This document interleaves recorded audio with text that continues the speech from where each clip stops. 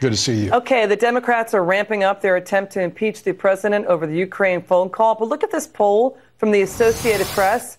69% believe it was inappropriate for Joe Biden's son Hunter to have a role at that Ukrainian natural gas company. He had a board seat there while his father was vice president and overseeing Ukraine. Only 27% thought it was appropriate. Even Hunter Biden admitted poor judgment. Watch.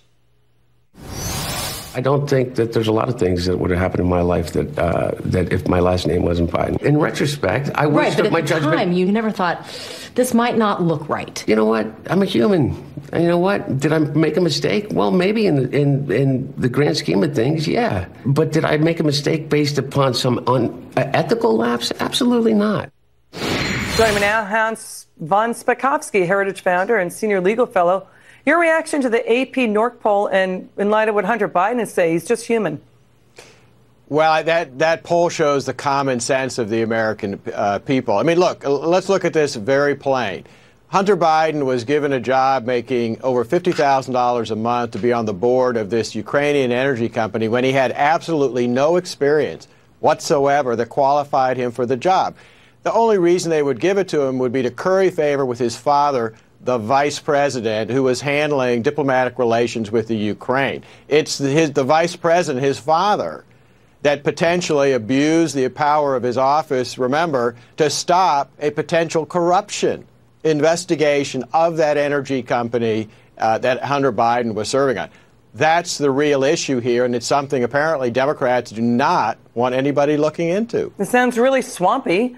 I mean, yeah. Pretty swampy behavior. A Ukrainian official recently admitted the only reason Hunter Biden got that job was to protect Burisma from government scrutiny. I want to get to this. Hillary Clinton, on a recent late-night talk show, she did a Halloween kind of a spot, mocking her loss, blaming the, quote, scary electoral college as the reason. And now she agrees with Pelosi. She's urging Democrats, get a candidate who can win the electoral college. You're taking all of that?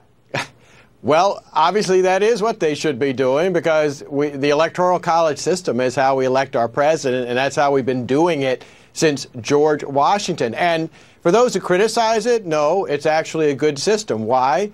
It ensures that the person who wins the presidency is attracting a broad spectrum of Americans from across the country, as opposed to a candidate in a national popular vote system who just has to go to the big cities on the East and West Coast to get elected. That is not the kind of system we want. Yeah, and it's the underpinning. It's the Founding Fathers' genius. Yes.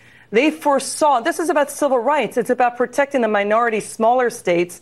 Right. That's a vivifying genius of the Founding Fathers' vision. It led to civil rights. Now, right after the election, to your point, Democrats tried to say, get rid of the Electoral College because it got Trump the presidency.